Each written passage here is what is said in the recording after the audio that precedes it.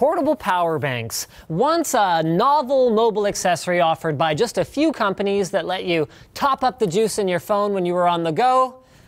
Now, a commodity. I mean, seriously, who and their dog doesn't have one of these with their branding on it? So dbrand offered to sponsor an investigation by us into whether there is a difference between name brand battery banks and, well, less name brand battery banks.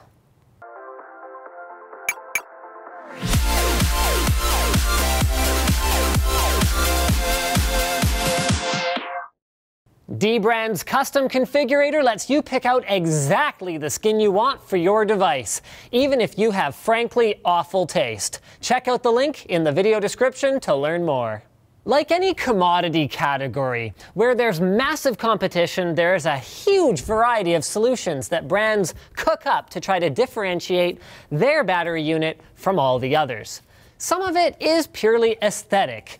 Rhinestones, cool printed graphics, and the like. But there are also some additional features ranging from kind of neat to very smart that you can watch for. Battery charge status indicators that range from a series of LEDs to a full-on LCD display. Onboard flashlights, ruggedized or even water-resistant housings, built-in solar cells for charging the bank itself, more numerous, more powerful, or more versatile outputs. You can get ones that start your car, and we have some with 5, 12, or 19-volt output for laptop or camera equipment charging, and another one with an AC wall-style plug, and more ergonomic form factors, like the ever-popular cases popularized by mAh that have battery banks built into them. But we are keeping the scope of today's video fairly narrow, and we won't be comparing any of that stuff. We're going to focus instead on the main factor that consumers consider when comparing one battery bank to another: the capacity, expressed in milliamp hours or mAh, of the bank. This is what tells you, since the unit of measurement here is the same as the battery capacity of your device, how many charges, or partial charges, you can expect out of a given bank before you need to top it up. But how honest are manufacturers about this sort of thing? Well, that's where dbrand, this video's sponsor, comes in. To find out, they provided us with 6 identical iPhone SEs, complete with their high-quality vinyl skins, of course, and a budget to go shopping for battery banks. So it was off to Amazon I went. I wanted representatives from the main brands that our viewers are buying, so I sent out a tweet asking for suggestions, and I ended up settling on Anker, mAh, Qiro, Aukey, Xiaomi, and the cheapest no-name one that I could possibly find, which ended up taking so long to ship here from China, it delayed production of this video by a few weeks. Then it was a matter of deciding on a capacity that would be relatively easy to test, so no 20,000 milliamp hour behemoths that would require 10 full cycles, but not so small that we wouldn't be able to differentiate between the margin of error of our experiment and a significantly lower real-world capacity, while also being available across all these different brands. And that ended up being a pretty tall order. I settled on a Qiro Grip 2, rated at 5,200 milliamp hours, an Anker 2nd generation Astro, rated at 6,400 milliamp hours, an Aukey Lipstick Style, rated at 5,000 milliamp hours, a mAh Power Station Duo, rated at 6,000 milliamp hours, a Xiaomi Silver Power Bank, rated at 5,000 milliamp hours, and finally, this gem from Elegant, I think they were trying to spell elegant in all caps, that is rated at 5,600 milliamp hours. I know that they're not all the same, but we can factor in the different advertised capacities when we interpret our results. Higher capacity banks should last proportionally longer than the lower capacity ones. So let's introduce our testing methodology. Before beginning, all phones were drained and the battery banks were charged. We then plugged in all the phones with a camera running to monitor the experiment. Once all the phones were charged, that run was finished, the phones were unplugged, then left with their flashlights running to drain their batteries for the next round. And after repeating this a few times, there are a couple of interesting results to report. So these are the raw numbers, showing how many recharge cycles each battery managed on the iPhone SE. Some of this is as expected. Top-tier brands like mAh deliver the goods if you're willing to pay for them. And second-tier brands are almost as good. But beware no name. Our cheapo one didn't even manage to meet our expectations that it would be a bit worse than a brand name one.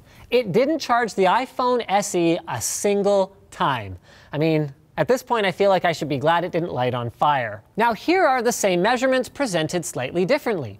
By using the strongest performer as a baseline, we can actually adjust all the others to see what their relative real capacity is versus their advertised capacity. And then here are the numbers presented a third different way. Now we're looking at the actual amount of phone charging that you get per dollar for these solutions, using US prices at the time of editing together this video. Pretty neat, huh? Now there are some additional considerations. The keen-eyed among you have probably noticed that given the iPhone SE's meager battery size, none of these chargers seem to be delivering the manufacturer's claims. But that ignores that the iPhone SEs are actually on and operating while the experiment is running. We preferred this approach as it allowed us to avoid interacting with the phones during the test.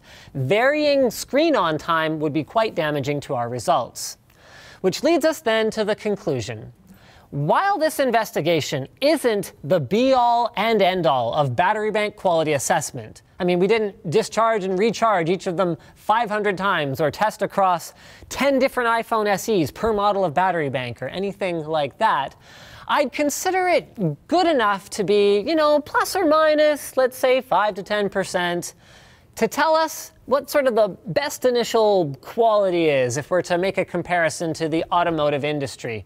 So if nothing else, it gives us a look into the measurement and validation practices of these particular brands on these fairly similar products. And what we learned then is that if you're buying from a reputable brand, it's hard to go very wrong, but if something seems too good to be true, like this one, it probably is.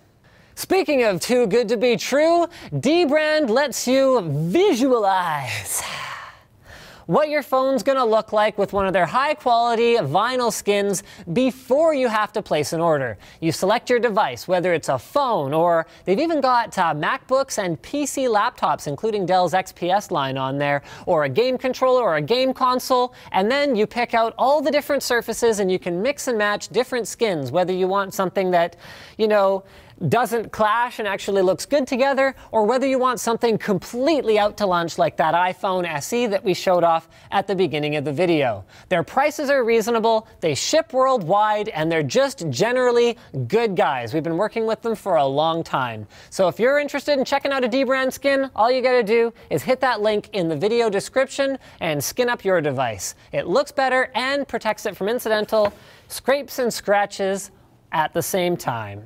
So thanks for watching, guys. If this video sucked, you know what to do. But if it was awesome, get subscribed, hit the like button, or even consider supporting us directly by using our affiliate code to shop at Amazon. Instructions up there. By buying a cool shirt like this one, link down there, or with a direct monthly contribution through our community forum, which is also linked down there. And a pretty cool place to just go hang out and talk tech, by the way. Now that you're done doing all that stuff, you're probably wondering what to watch next. So click that little button in the top right corner to check out our latest video over on channel Super Fun, where we do things that are a lot more fun than that.